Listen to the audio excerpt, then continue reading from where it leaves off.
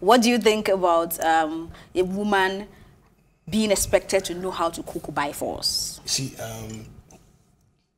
for me, it's a very multifaceted topic, in the sense that when I saw the tweet from the pastor, I knew it was going to open a whole can of worms, and I played devil's advocate for him, thinking, okay, what can be the context of this in this new modern era of Me Too?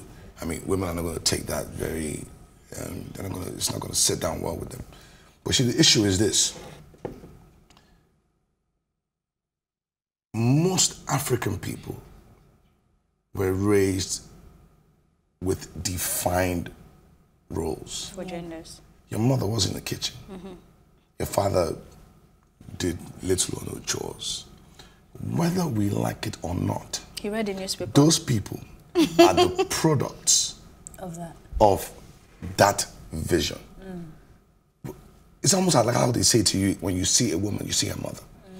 However way you discount it, however way they separate in their ways, there is still a subconscious that's been built while they were growing up that mirrors their mother or father, as the case may be.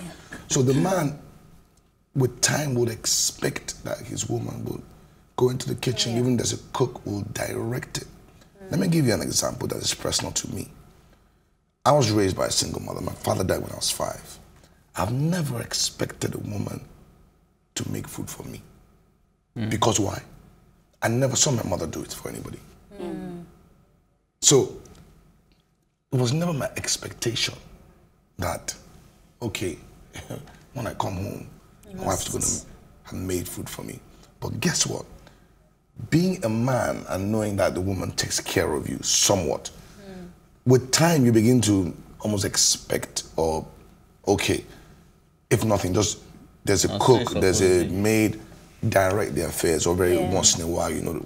I think the pastor is basically saying it should just be a basic requirement.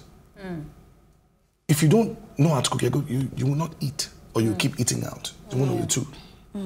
So if you are going to settle and have defined roles, I'm playing devil's advocate for the pastor now, thinking that he's not just saying, if you can't cook, and that's the end of the love, don't marry. No, so basically, he doesn't know how to tweet well, because what he's I don't think there's more to that. There's more to it. So, and I understand the whole reactions. Really, in this new world now, I mean, you might should be able to go to the kitchen and fix something up if you're really hungry.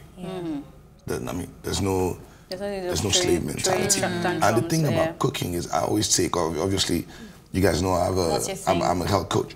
Look, I'm like, there is nothing like cooked food at home, because it has a vitamin.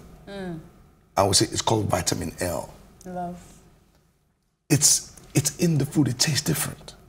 It's the reason why you still go and see your mother and be like, I want to eat a eba. It's not like it's the best eba in the world.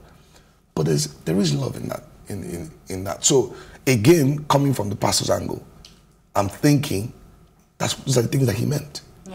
If your wife cannot cook for you, if she doesn't know how to cook, how will she express love sometimes?